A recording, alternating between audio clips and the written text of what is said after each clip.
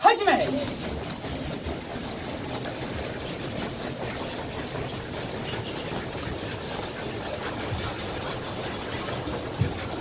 This pectoral is now expanded, this pectoral is now contracted.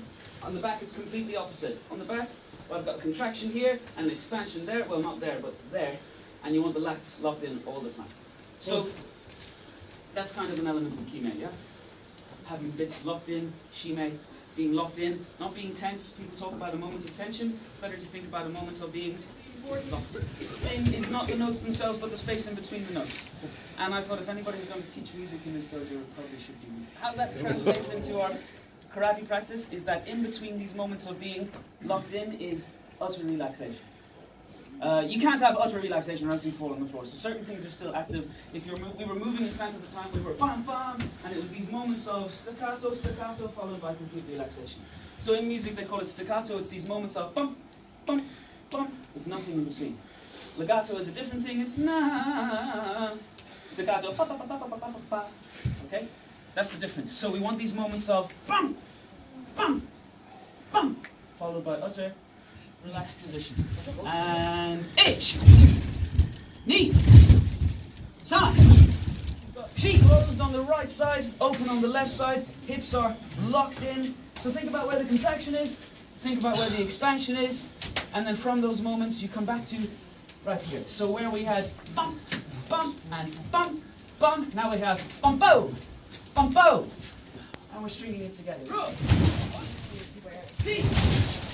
Touch, touch, touch, and you'll get a little bit of tactile feedback into what you're doing. When you're doing this, you can get carried away with, you can get high on your own supply, okay? When you have a partner you have to control, you have to, and it's a little bit more realistic, okay? So don't try to hurt anyone, just touch, touch. Make sure you're expanding, rotating, recovering. Expand, rotate, recover. Expand, rotate, recover, just like music. Bam, bam, bam, bam. Come to, you don't have to copy that rhythm, it can be bam, bam, da-da-yum, wait, bam, bam, yet. Or you can go bam, bam, bam, bam, bam, bam, bam. Just have rhythm. Whatever you're doing, if you have rhythm, it'll be a little bit more mindful, it'll benefit you. Vocalize as much as you wish. So, lots of key eyes, and we're gonna hear, everybody's gonna hear their own individual music, their own rhythm, their own pattern.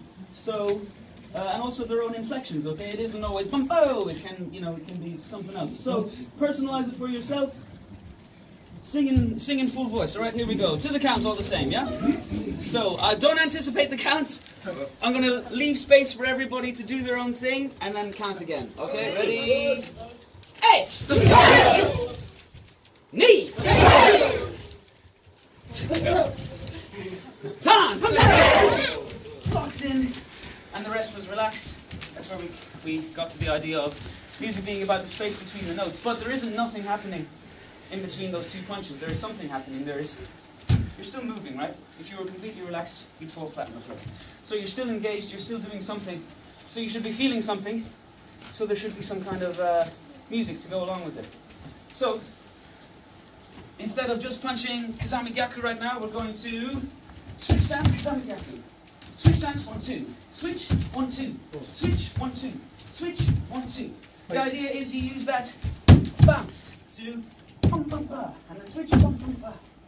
You still want to have a moment of expanding, a moment of rotating, and a moment of recovering before switching again. Expand, rotate, recover. 1,